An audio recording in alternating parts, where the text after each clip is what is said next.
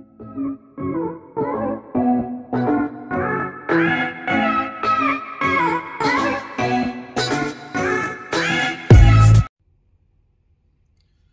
what's up, Black Comic Lords? I'm going to try something a little different this week. We're going to try doing an FOC video. FOC stands for Final Order Cutoff. So if you've been in a space, you know I'm constantly always talking about doing pre-orders on comics.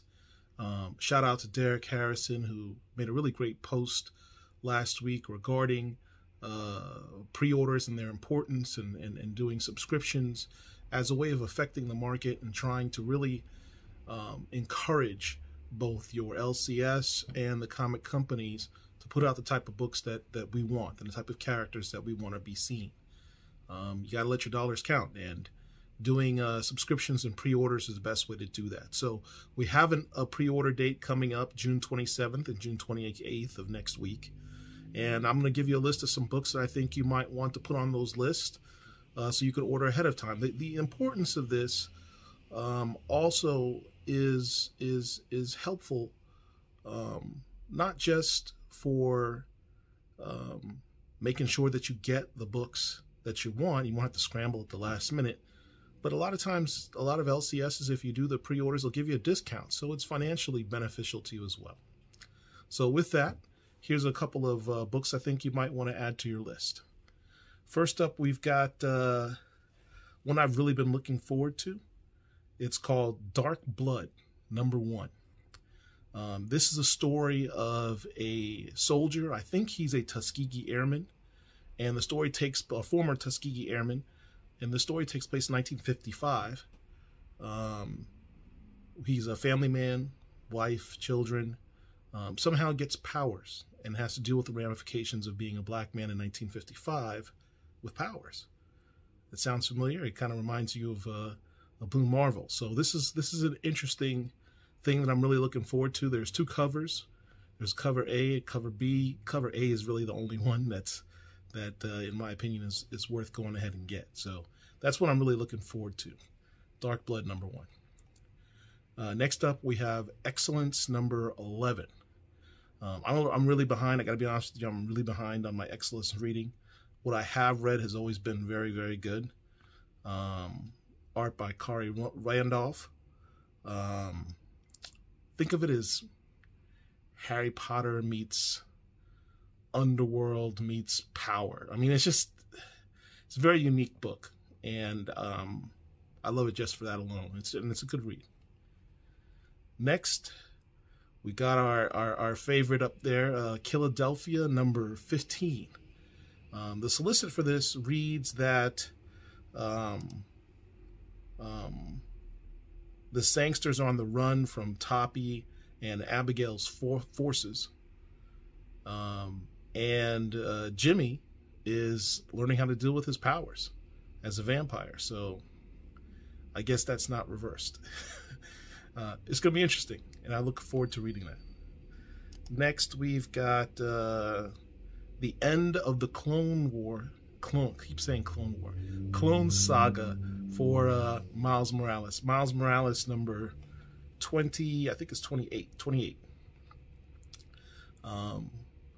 You know, if you've been following this run, it's been strangely good.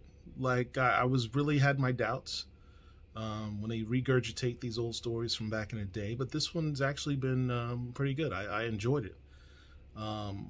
The main clone character of Salim is going after Miles' family, and the solicit indicates this is going to be kind of a heart-wrenching conclusion. So it sounds kind of dramatic. We'll see what happens. There's two covers. Cover A is good. Cover B with Puerto Rican Spider-Man, you gotta love that. He's got the Puerto Rican Spider-Man. I mean, that's kind of cool. It keeps up with the history of variant covers on Miles. Next up, we have the other history of the DC Universe, #5. This is #5 of 5. This is the final issue of the run done by John Ridley, who's done an outstanding job on this entire run. This run began with the story of Black Lightning, and it's ending with his daughter, Thunder, Anissa Pierce.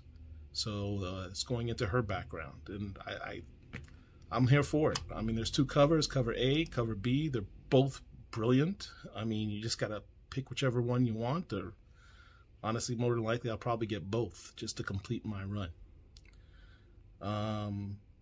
Next, we have Static Season 1, Number 2. Season 1 started with a bang, pun intended, and it's still going. So in this one, the solicit indicates that is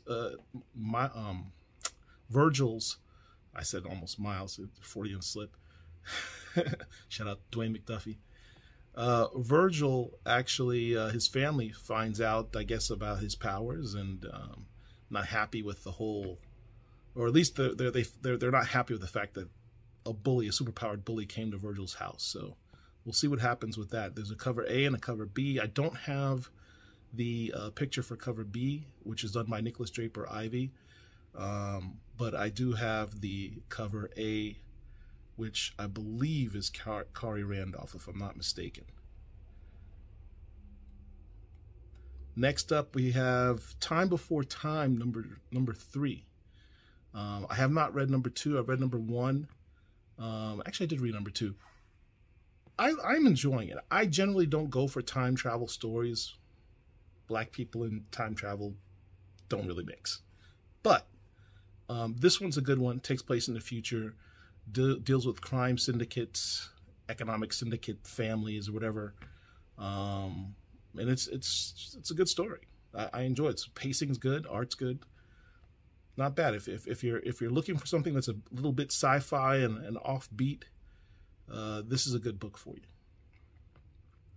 Final thing on the list, Walking Dead. This is number 19. This is Walking Dead number 19 Deluxe Edition. Now, Deluxe means that they're in essence reprints of the original Walking Dead run, but in color. This particular issue I picked is because this was the introduction of Michonne, which is a very, very, one of the most popular characters, if not the most popular Walking Dead character.